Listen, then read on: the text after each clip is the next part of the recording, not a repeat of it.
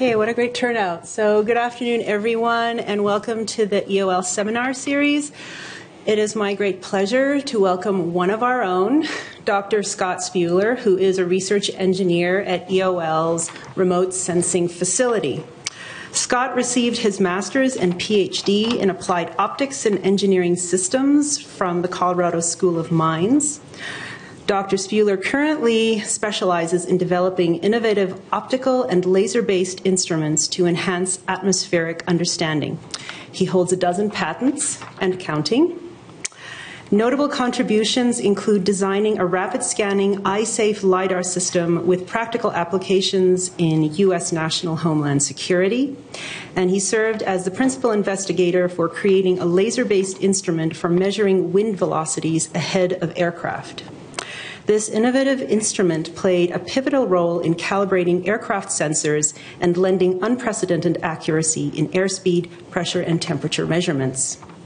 Currently, Scott leads the development of a cost-effective laser remote sensor for profiling atmospheric water vapor, clouds, aerosols, and temperature, which is what he's going to talk about in his presentation today.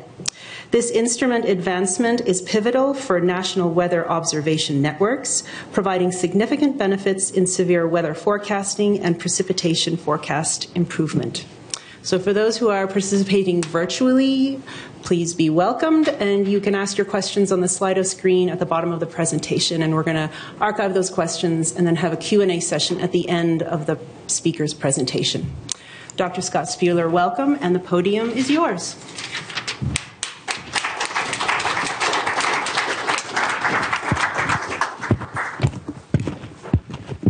Okay.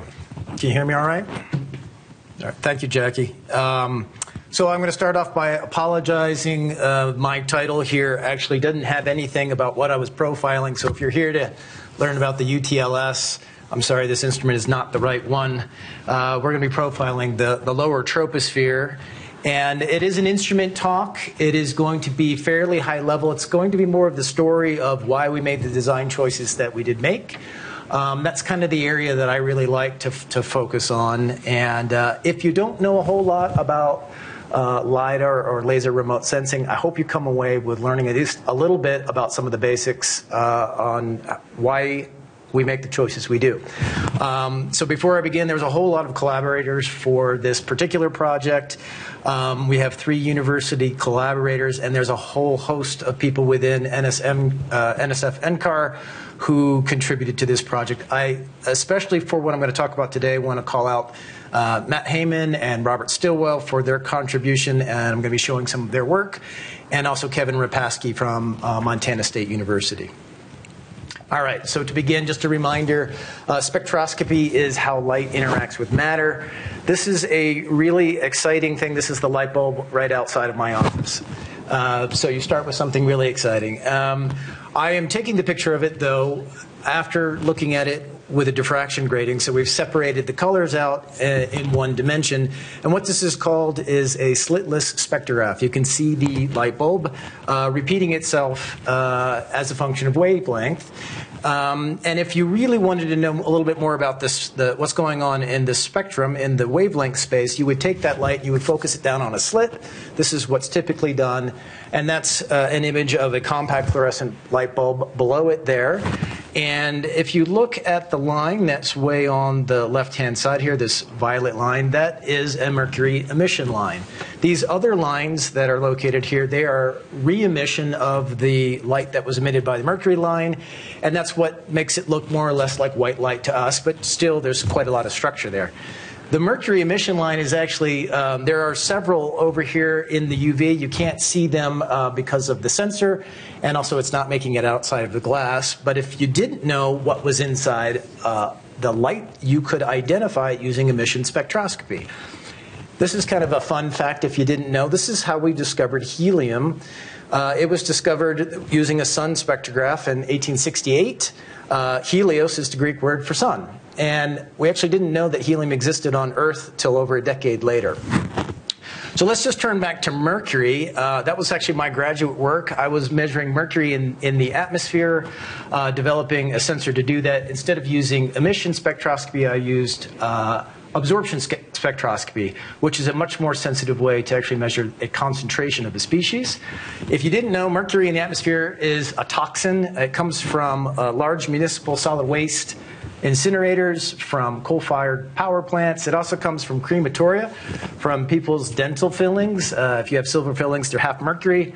And that actually is a non-negligible amount of emissions. It's a little over 5% of what comes into the atmosphere. On that somber note, my goal was to develop a laser-based instrument that could detect these trace amounts of mercury as a way to benefit people. Now, if you're going to do laser absorption spectroscopy, especially if you're going to do it in a very careful way, it requires lasers that are narrow band. They're spectrally pure, what we would call a single frequency. Also something that has agility, it's tunable, and it's got to overlap with the species of interest. Now, this is the instrument that I developed, and if you bear with me, I promise there's a point. I'm going to belabor some of the details here. It starts with a flash lamp pumped neodymium YAG. This is a very powerful laser. It operates in the near infrared, and you use a couple crystals to get it to get to the UV at 355. Now, this is neither narrowband nor tunable at this point, and if you ran it continuously, you'd have to change the flash lamps about once a month. Then there was a dye laser that I used that the ND YAG pumped, and there was a coumarin 500 dye that I used. This had really low photo stability.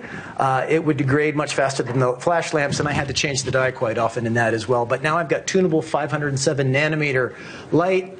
I have to double that yet again and use an auto tracker needed in order to keep it pointed where I want to. But then I could use this technique called cavity ring down spectroscopy and make very detailed measurements of mercury in the atmosphere. So this is just one of the scans from that work, and it's showing 13 part per trillion. The instrument could measure down to sub-PPT, and so that's much higher than what's in this room. You would expect that there would be at least a few part per trillion. So it was able to go down below background levels.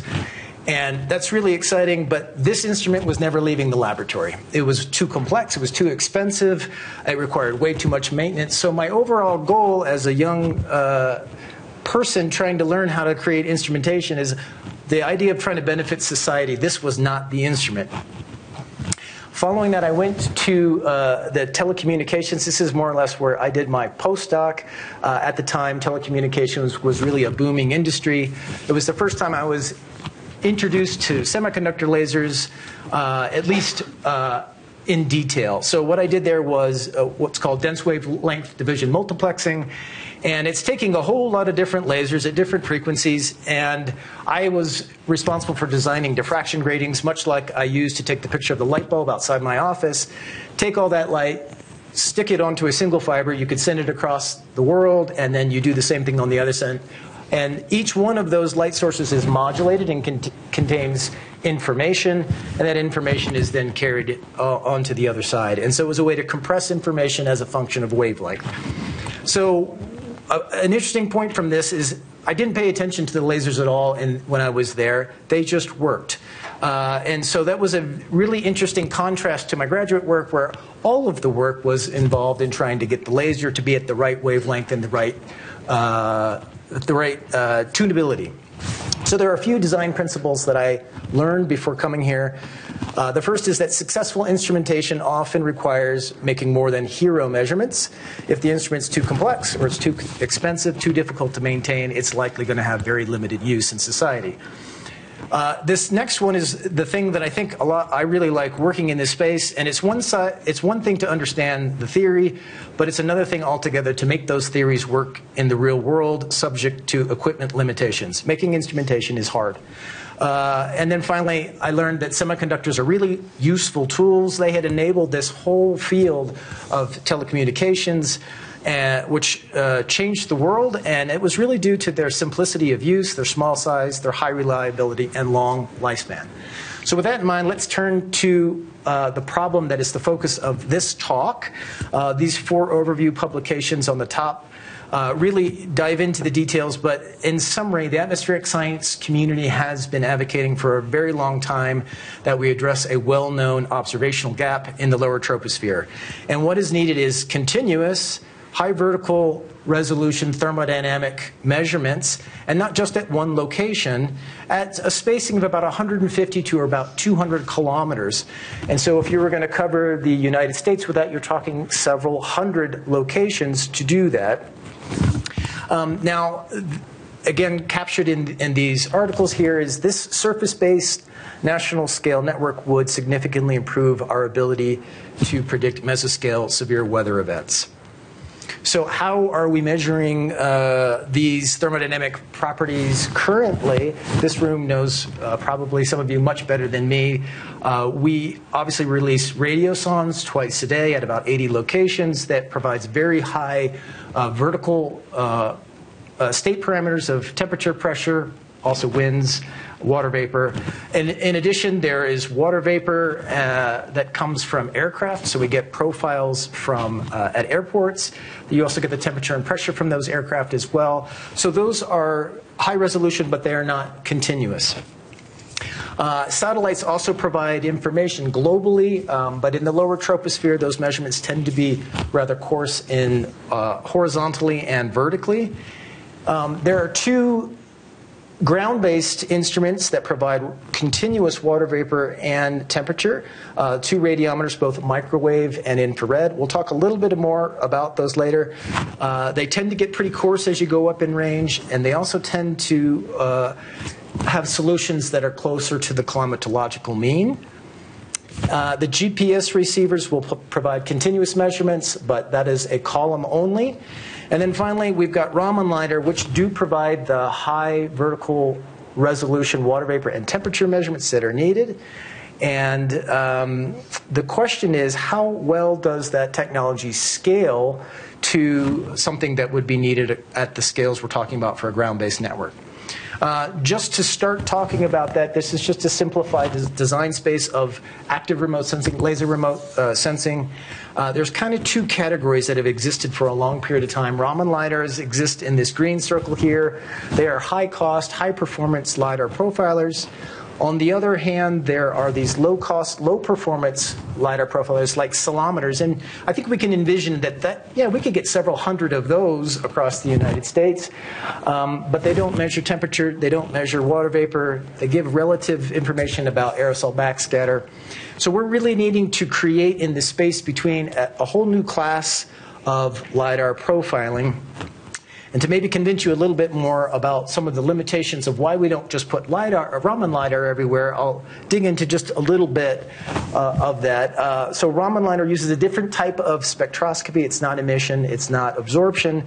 What happens is when the photon comes in, you actually get information content that's scattered off. And that's actually really a cool type of spectroscopy because, and it's shown in this diagram here, if we just have that 355 neodymium YAG laser that I had back in grad school, and you send that out, you get all this information content when you look at the Rayleigh scatter. So you get information about oxygen and nitrogen and water vapor, all with a system that doesn't need to be tuned at all. But there's two downsides to this. First of all, the Rayleigh scatter. So this is the signal that would come from molecules. You can see how far down these signals are, several orders of magnitude down. They are very weak. The second thing is the information content is spread out in space. If you wanted to gather, say, all of the Q branch here for water vapor, you would need to open up your bandwidth a little bit. So you end up with Raman lidars being forced into this position where you are going to have to use a high energy laser source. Those tend to be expensive, and they also are not eye safe. Now, in Raman lidar, it's in principle known that the concentration of nitrogen here that you would get would allow you to calibrate or use as a reference signal to measure the amount of water vapor. But in practice, what's done for Raman lidars is that the water vapor is calibrated off of radiosondes. And so that would increase your operational cost.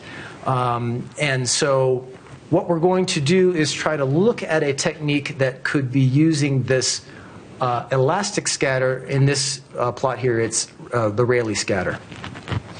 But what would happen if we tried to like turn down the laser and actually do low power, or say a MicroPulse Raman lidar? This publication just came out very recently by Paolo Girolamo in 2023, and he's showing 12 days of measuring water vapor with a low power Raman lidar. I'll just say up front that this is still 100 times more power than we can get from semiconductor lasers. It's not eye safe. And it still is going to need to be calibrated from radiosondes. But we can see the daytime performance from this instrument is the data availability is generally less than 1 kilometer during this time.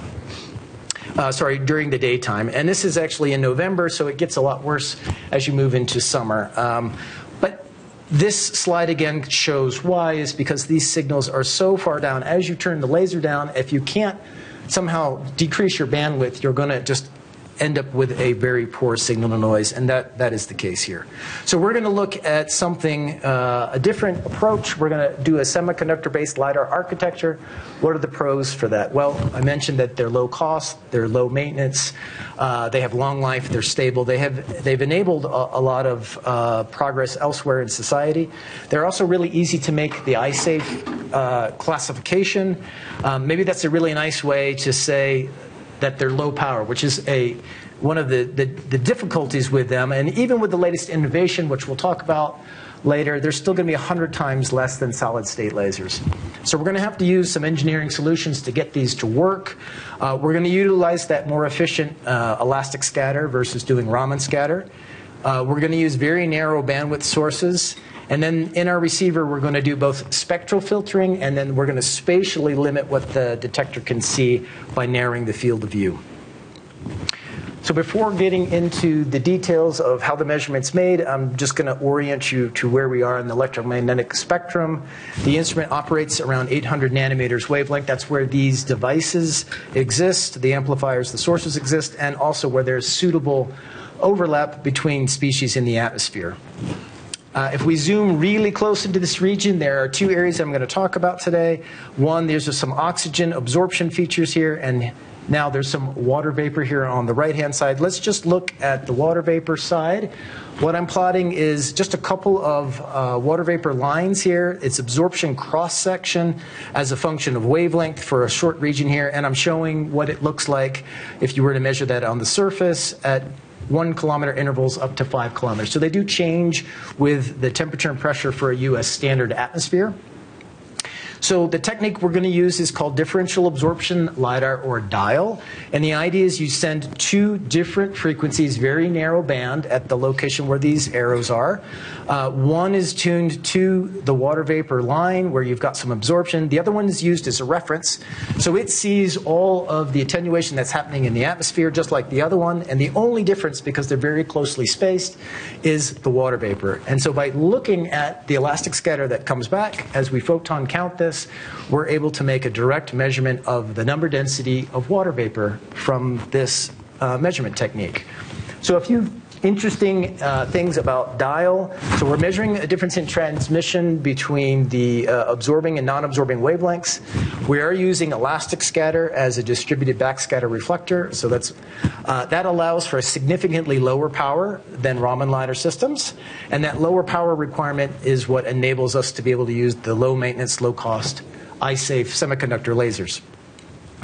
DIAL, narrowband DIAL, is self-calibrating. So there are no radiosondes that are needed. It does require a stable single frequency laser source, and that needs to correspond with the species that we're interested in the atmosphere. It does require rough estimates of temperature and pressure, and we get those from surface sensors. So what I'm going to show you is the first field campaign for what at the time was called WV DIAL, which is really just the technique name. So it wasn't a very good instrument name. We later changed it to MicroPulse DIAL, or MPD for short. But this is 2 months of continuous operation at its first field campaign. So on the top, I'm showing you just a curtain plot from 0 to 12 kilometers. This is basically what you would see from a ceilometer. And so you can see the clouds, you can see the aerosol features. The interesting part is that there is water vapor finally. We've got continuous water vapor on the bottom. And that was what is new. If we just zoom into a much more detailed section, this comes from the second field project from this instrument. Now we're just looking at 12 hours. And operationally, what you would get is a radiosonde at 0 UTC and 12 UTC. In this case, because it was a field project, we have 11 radiosondes that are happening. And you can see the detail that you would miss if you didn't have the continuous measurements. We've got these lofted water vapor features that are happening during this time. And if you go down at each one of these radiosondes, the dial is showing its information in red, and the radiosondes are in blue. And you see we're getting really nice agreement and seeing the evolution of these lofted water vapor layers for this project. This is the exact same data I just showed you, but now extended out a little bit in range on the top here, and now it's 24 hours in time. This comes from Weckworth et al., the 2016 paper, and I'm showing you the co-located measurements that come from two radiometers. This is an infrared radiometer, and this is a microwave radiometer.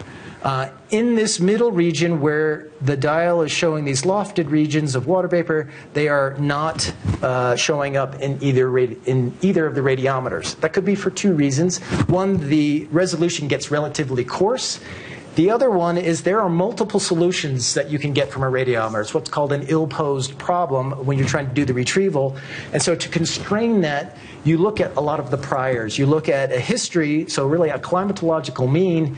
And so if this is rare, and having looked at a lot of water vapor, these conditions are quite rare. These instruments are going to be forced into solutions that don't see that. And so you can imagine if this is a precursor to severe weather, and I'm not saying that it is, that these instruments might not be the right ones to use to see that. So this quote comes from the paper. It says that the continuous unattended operations and high-quality water vapor profiles from the dial make it a appealing candidate to function as part of a potential nationwide network of thermodynamic profiling instruments. That's a mouthful. I will say that these two instruments are measuring water vapor and temperature. This instrument is just measuring water vapor at the time. So that got us thinking, is there a way to try to measure temperature with a very similar system? Can we use dial? Can we use that elastic scatter? Can we stay with the same semiconductor lidar architecture and work towards temperature? So we went back and we started looking at what the community had done, the lidar community in the mid-90s.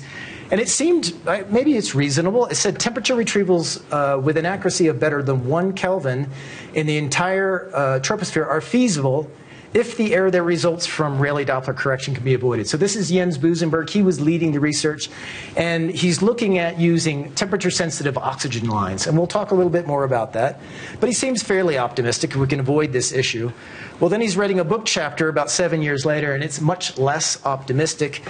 I'll just skip to the end part, but again, he's talking about this Doppler, broad, and Rayleigh scatter, and that there's no further attempts to use the dial technique for temperature that have been reported. So it didn't look very promising to use oxygen dial. What he was getting was an uncertainty of more than 10 Kelvin, even more than that at strong gradients. And in order to improve numerical weather prediction, there was a threshold of we were going to need to get to 3 Kelvin. So we thought that perhaps, well, first of all, let's talk about what the Rayleigh Doppler scattering is. When you're at these wavelengths in the atmosphere, there's what's known as a two-component atmosphere. There are two very different scattering targets. Aerosols, when you send out narrow band light, they preserve that narrow frequency, and it comes back narrow. Molecules are very small. We tend to think that, well, maybe they're so small we're not even going to get much signal from them, but there are 29 billion of them per cubic centimeter. There's a lot of them. And because of their really small mass, they're moving around at 300 meters per second, so we get Doppler broadening from that. And so we end up with this two-component atmosphere where light from aerosols comes back with one frequency component, and the light from molecules comes back broadened. Now, this is especially a problem if you're trying to do spectroscopy on something narrow when we're talking about which oxygen lines are. So this is the problem. And at the same time, we were working with an instrument that's exactly what it measured, which is a high spectral resolution lidar. And so the whole goal of the high spectral resolution LiDAR was to use the molecules, to separate them out, and use them as a target because they're in the Rayleigh regime, and we understand that really well. And it separates out the me, which is in, sorry, the aerosols, which is in the me regime. So the way it works is we've got this two-component atmosphere that's coming in, and we measure that on a detector, so we have some signal. We are now doing absorption spectroscopy in the receiver. We tune the laser to operate at something that has very strong absorption. Iodine or potassium or rubidium have all been used. And what you get on the other side of that is all of the aerosol features have been notched out. So this information provides this molecular to aerosol ratio, and this was the piece that Busenberg was saying we didn't have. And so we thought, well, because we've got this architecture that seems pretty flexible with these lasers, let's try to put the two together. If we can do that, maybe we could work towards temperature. And so that's what we did in 2017. We built a prototype that had water vapor and HSRL. And I think it's interesting just to talk about what the HSRL gives you all by itself in providing calibrated aerosols. So this plot shows a couple different regions that I'd like to highlight. It's 24 hours and looking at 12 kilometers. If you look at this region on the top, this is just what you would get from an elastic backscatter LiDAR. And you can see there's a fair amount of signal that's coming from the middle of the cloud. That's a little odd. But what's happening is we're getting a lot of extinction, and this LiDAR is not able to disambiguate the two. When we go to the HSRL technique, it's able to create a much nicer picture, a much more realistic picture of what's happening in that cloud. If we look at the middle here, you can see that there's some aerosol return somewhere there. They're a little bit diluted. Again, if we look at the HSRL technique, that aerosol content is really brought out, much stronger. And then finally, there's this region for LiDAR and for radar as well. As you get really close, what happens is the light tends to be very inefficiently collected. We call this the geometric overlap function. And you can make some adjustments, some assumptions to an elastic scatter LiDAR and try to get that back, but you don't need to do that with an HSRL, and you're able to resolve this boundary layer structure much nicer for an HSRL. So now that we put these two together, we have a water vapor dial and an aerosol content, we thought we would go back and try to look at, can we now get back the temperature content that Busenberg first had proposed back in the mid-90s. So I had mentioned that we were doing dial on water vapor. We've got these two wavelengths. Once we know the water vapor content, we are now picking lines in the oxygen where we, in principle, know the concentration.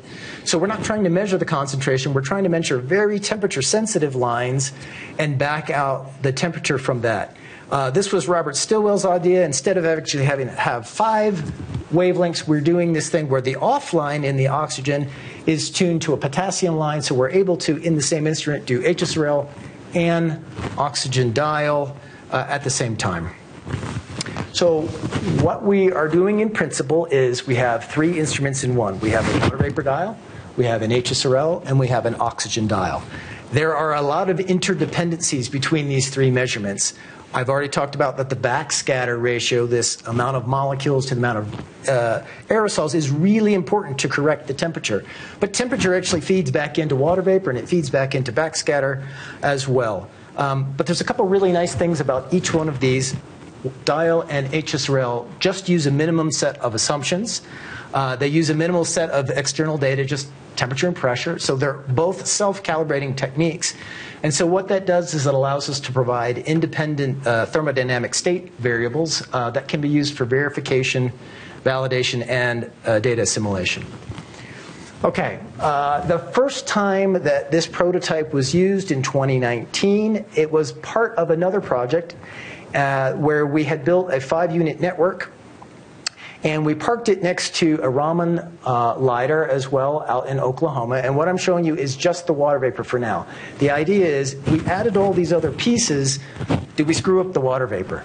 And so I'm looking at, I think this is about 12 days worth of data. So you can see the Raman LiDAR on the top. And then these are radiosondes that are being launched. There were 77 radiosondes were released during this time. The MPD is below it. We're seeing very similar features as well. It's important to note that this Raman lidar has 500 times the power aperture that the MPD has. And they're seeing about to the same range. We can look at the MPD against radiosondes and see we've got very good correlation between the two, doing a scatter plot histogram. We can look at the Raman lidar versus radiosondes, which it was calibrated against those radiosondes, so it should agree quite well with those. And then we can look at the MPD versus the Raman lidar itself. And again, we see very good agreement between all of these. So that's the water vapor. And we got our first glimpse at temperature from this project. This comes from Spuler et al. 2020 paper. The Raman lidar temperature is shown on the top here. We just have 60 hours. On the bottom is the dial temperature. And about 69% of this data fell within the region we were looking for, this 3 Kelvin accuracy that is needed to improve numerical weather prediction. So it was a really good proof of concept. It gave us some confidence that we were headed in the right direction, but the technology readiness wasn't there. We're certainly going to need to make something that can run for more than 60 hours. We also found that there was a fair amount of errors in the temperature retrieval that needed to be corrected in the spectroscopy. And we now have moved to where we were the first ones. There was no one else in the community who was doing this, so all the tools from this point on we're having to develop ourselves. And that's quite difficult to do. I will say just a little bit about the LiDAR architecture that we went back to make the instrument more robust. I won't go into too many details here. What we use is called a MOPA configuration, that stands for Master Oscillator Power Amplifier. It doesn't really matter too much other than to say we're using 2 very narrow seed frequencies for online and offline. Those are CW. We pulse them with semiconductor optical amplifiers. So now these are interleaved in time. And this works as a multifunction amplifier and switch. When it's off, it's very good at absorbing the light. So we get very good isolation between these 2 frequencies in time. And then finally, the power amplifier comes from what's called the tapered semiconductor optical amplifier. It's just like those SOAs, the semiconductor optical amplifiers. It's a waveguide, but then it tapers in one direction. And what that allows us to do is really up the power. So this is a really key part. We're able to get about 10 watts of peak power out of these devices. We then send it through the receiver, the transmit-receive path. I mentioned already what we'll do is we'll try to take the field of view spatially and just let the detector see just a very little bit of the sky. In the receiver, we have a 2-stage spectral filter using etalons and thin film filters, and that just gives us a bandwidth of a few tens of picometers. And then we do photon counting on the back end of that. If I add all the parts in for temperature, we added a lot of parts, but you can see there's a nice symmetry to that. There's a nice mirroring of that, and so we aren't developing a new technique. We're just adding the same components, and we've added 2 more wavelengths. In the receiver, we are doing an extra channel here in order to do the high spectral resolution LiDAR. Okay, so some results from that. So now, just this past summer, we went to M² HATS, and it was the first time that we had this new instrument for a science field campaign. And I'm showing about a week's worth of data with 3 different data products, and I picked a different color map for each one of them, just to keep them clear. There's the water vapor on the top. This is the HSRL, which you can either do backscatter ratio or backscatter coefficient. And on the bottom now we've got continuous temperature profiling. There were 123 radiosondes that were released for this project, and I'm going to show you how that compares for the entire project in the next 2 slides. So this is water vapor. We've got continuous water vapor for 2.5 months on the top here. If we look at the mean error, there's relatively no mean error, and we're getting a root mean squared error of about 0.5 gram per cubic meter up to the 50% data availability range of 3.5 kilometers. Now I just want to remind you again what the Raman lidar was seeing during daytime when we turned down the power. And so this is all daytime because all these songs, except for one, were released during the day. If we look at a scatter plot again, you can see there's really good correlation between the radiosondes and the water vapor. If we switch over to temperature, now we have continuous temperature for the entire project.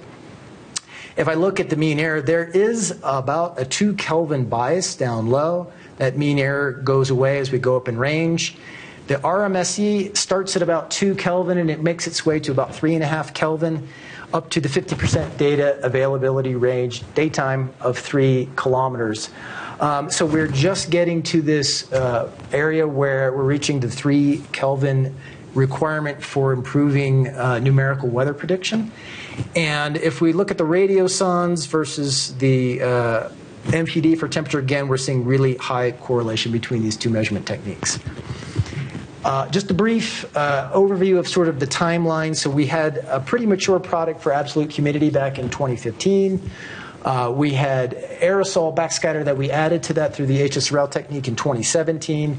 We have a 5-unit network that was built in 2019 where our prototype temperature went into that, but then we've upgraded that so that all the 5 systems have the ability to measure temperature in the units right now. So having them side by side, we're really focusing on looking at the source of that bias, and it's a powerful tool to be able to use these instruments as referees against each other to help us speed up our research in this field.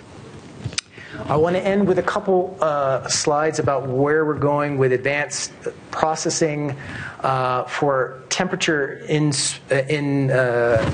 specifically. So this comes from Matt Heyman's recent paper that is in review right now, and what I'm showing on the top is this is a new advanced temperature processing that uses a global method. I mentioned all those interdependencies.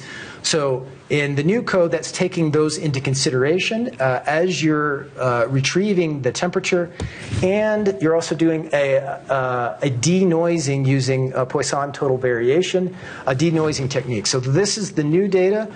This is what I had been showing you, the temperature profiling for just 3 days that came from this most recent M² HATS project. There were radiosondes that were released at 10 and 3 each day. So you can see those 3 days. And here's the one nighttime sonde. So there are 7 sondes that released during this time period. If you look at the radiosonde, you can see this is a little bit small, but the radiosonde temperature is in gray. The standard method is here in orange. And the new processing here is shown in blue. Obviously, the new processing is reaching much further. But it's also able to track this very small inversion that's showing up in temperature throughout this time period, much better than the standard processing, partially because it can see further in range, but also because it has much less noise. If we look at the entire M² HATS project now, and we look at those 2 different temperature techniques, processing techniques, here's the original processing technique. If we look at the 50% data availability range for daytime, this is being processed now at 40 minutes. I was processing a little longer before, but it's seeing to 2.5 kilometers. This can be pushed up to maybe 3 kilometers if you were to average it longer. But with the exact same processing time of 40 minutes, the new method that Matt has developed here is able to see up to 5 kilometers. If we look just look at the shaded regions of this plot here, so this is how they compare to the radiosondes. Again, we're at 40 minutes being able to see about what is needed to improve numerical weather prediction, about 3 Kelvin uncertainty in the standard processing.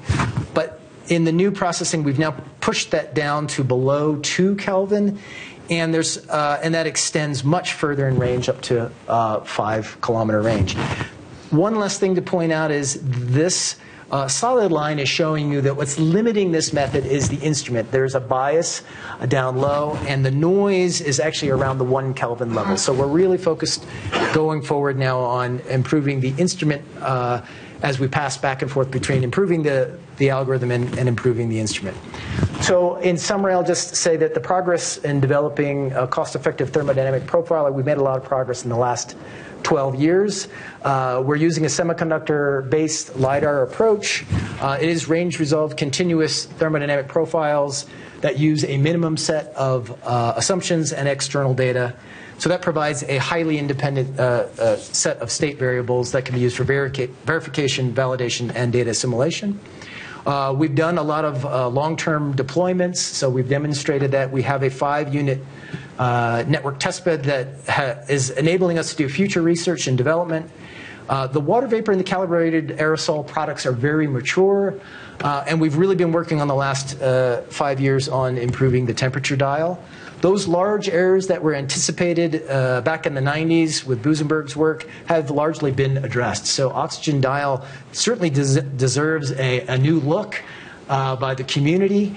Our standard processing is meeting that 3K uncertainty requirement for improving numerical weather prediction. And Matt's new advanced processing has improved that even further down to 2 Kelvin, and we're now at the point where the instrument itself is limiting how much we can improve that. So we have some hardware upgrades underway and some more testing to minimize that bias. And with that, I just will finish by saying this work was funded by an MRI from NSF.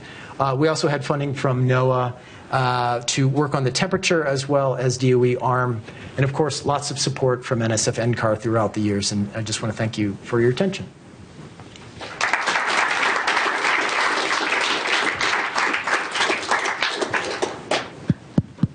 Thank you for a seminar and being very much on time. We have plenty of time for questions. Plenty of time for questions. Very interesting, Scott. I have a couple questions. One is, how much averaging, what's the averaging time for what you think gives you a reasonably good estimate of the profile? Yeah, we're typically, as we've created the combined instrument, the water vapor temporal resolution is 10 minutes, and the temperature is 40 minutes. Okay. The second question is, what about that bias at low levels in the water vapor? Do you have any idea of where that comes from? Yes, and that's kind of maybe the difficulty of doing this, but also so there's some joy in getting to figure these out. We keep wrestling back and forth over the years on what that might be. I think we maybe have a toehold on what that is, and we're working towards improving it. Certainly rolling it out on all the instruments and being able to see differences, differences. The improvement in the processing has really helped us nail that, at least down what the issue is. That it isn't having two different processing techniques, I think, helps us realize that it's not in the processing, that it really is in the instrument. We've looked at, I don't want to speculate too much on it, but if you would like to come help us out, I'd love your help. I can solve that in a hurry. We have a question online from Jim Wilson, who says, I note the lowest height is about 300 meters. Is there any chance that can be lowered some?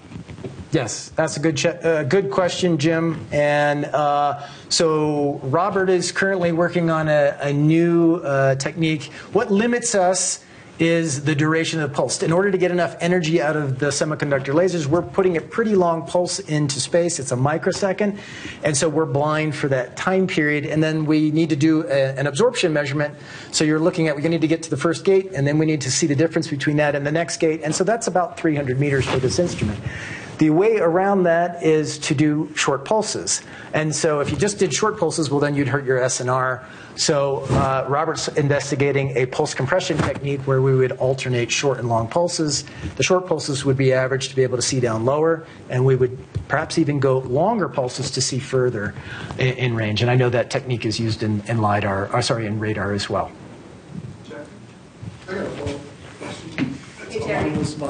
Thank you. Love your presentation. I missed the beginning, and I wish I didn't because I love all your technology. It's fantastic. But to follow up on that question, certainly in our traditional radar systems, we can do pulse compression, so we can put out a long pulse, more power.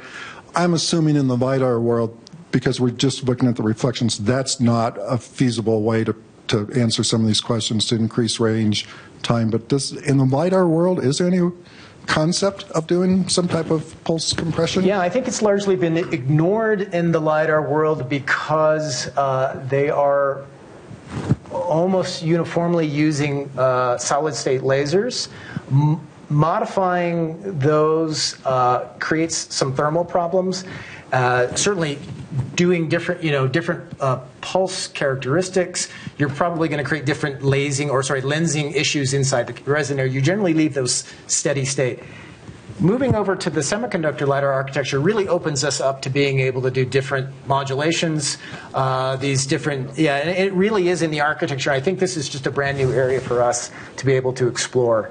And so it's exciting for us. Yeah, I agree. I'm jealous. Good for you guys. Follow-up question. M2 hats, if we look at that environment you operated in, which is pretty darn dry, most of the time. Yep. We had the few the hurricane that came through.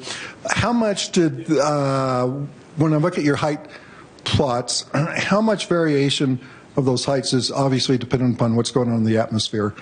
Meaning, if we look at the M2 hats data, if we were maybe in a different location where the height's been quite a bit higher, where we're not in quite the dry environment? Right. So for narrowband dial, if someone wants to ask about broadband dial that Weissla does, I'm happy to talk about that. But for narrowband dial, what we'll do is we actually try to keep the attenuation about the same. So you can tune along the line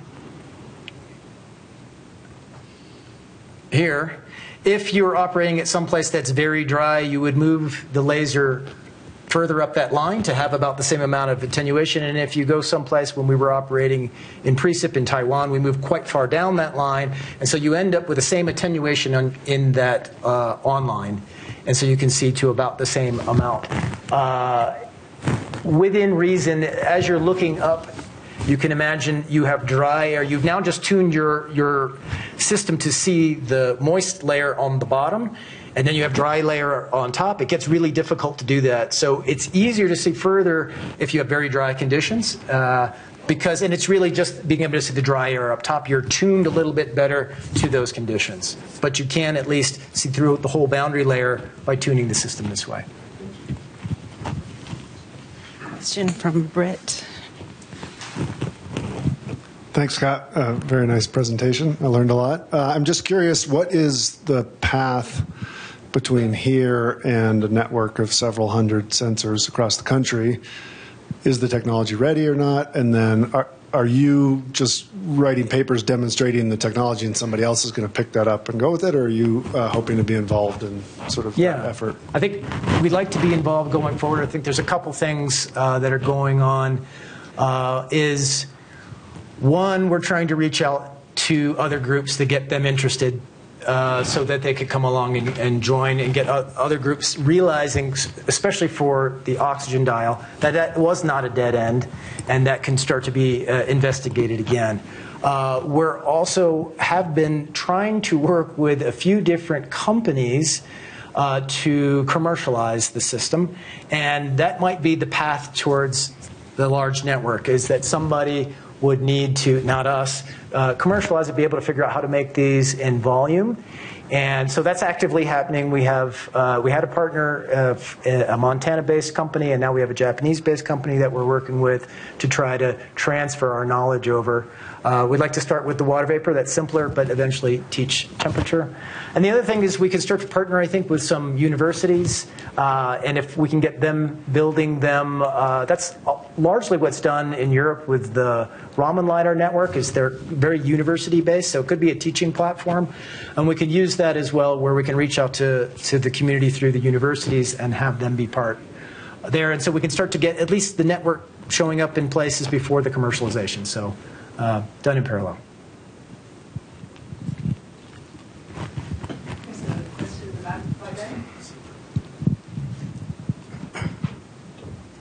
Hi, Scott. You mentioned Weisla's broadband dial system. Can you highlight sort of some of the differences between the MPD and this one?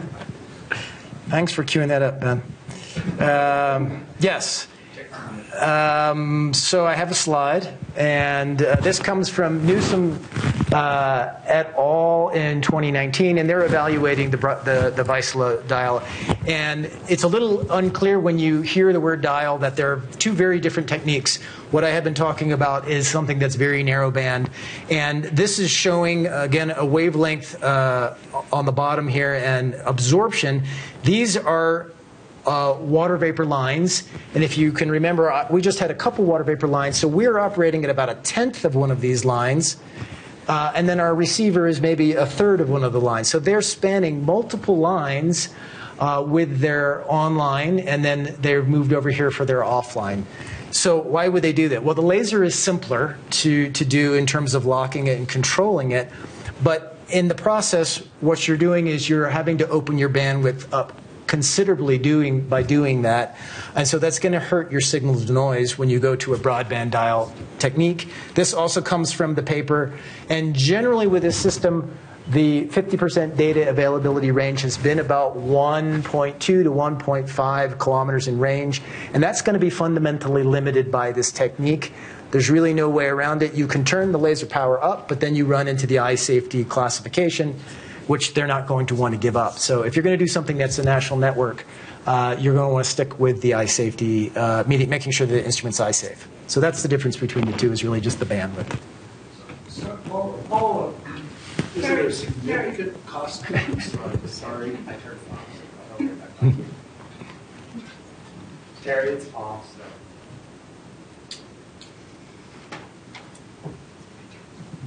So the question, just kind of follow up with what you're saying, is there a significant cost difference from your perspective that? I really don't know. I mean, I know what they're selling their instrument for, and can narrowband dial get down to similar costs? That'll be something that the commercialization, the company's going to need to figure out. We have a much bigger receiver than they do, and that costs more money to make large optics. There's no point in doing that with the Weissler because you're just letting in more noise. And so there could be some trade studies that are done in order to maybe, by making the telescope slightly smaller. But the semiconductor lidar architecture is pretty low cost to begin with, so I think you're going to end up with something pretty similar price point. But I can't say for sure.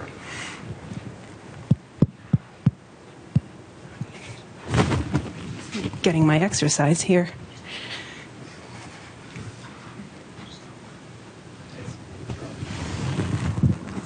Would it be the same user base? Like if the errors of this technique are much higher, but they can tolerate it from a user-based perspective?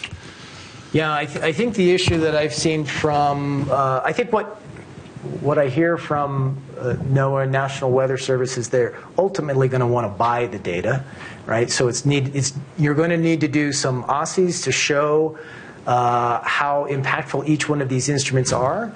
I have seen the broadband dial very typically not reach to the top of the boundary layer. So there's a lot of water vapor that's not being measured.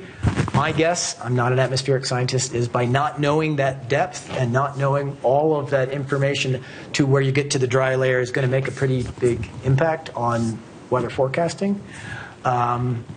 There's another part in terms of cost. I should have said this, Terry, where you set me up for that, is the broadband dial. If you notice, there's actually a little dashed line here. They've got a line width for one receiver and then another line width for another receiver. The reason why that is they don't know what their line width is. And so they're sweeping that all into a calibration term that they're calling line width. And what they do is actually calibrate this against radiosondes. So again, operationally, this instrument is going to have a higher operational cost because it is not self-calibrating. And that's a little bit, I think, obscured when you hear from the Weissler folks about whether this needs calibration or not. This paper clearly said that it did. Can I ask, is the MPD requestable for projects? What phase in the development is it in? Yes, it is. It tends to be requested at least once a year, if not more. We hold one of the instruments back of the 5 units, and so we allow 4 to go out. And there's a field project coming up for the Eclipse in New York where 3 will go out for that. And there's a request for Convect in now Arizona, and it's requesting all 4. And we're starting to see that multiple units are being requested for the upcoming field projects. Great. Well, we're looking forward to seeing MPD requested more often in the future, and looking forward to seeing more patents come your way. If we don't have any further questions, before we thank our speaker one final time, I just want to make an announcement that we have refreshments on the east exit. Please avail yourself. Let us thank Scott for his really interesting talk on MPD. Thank you.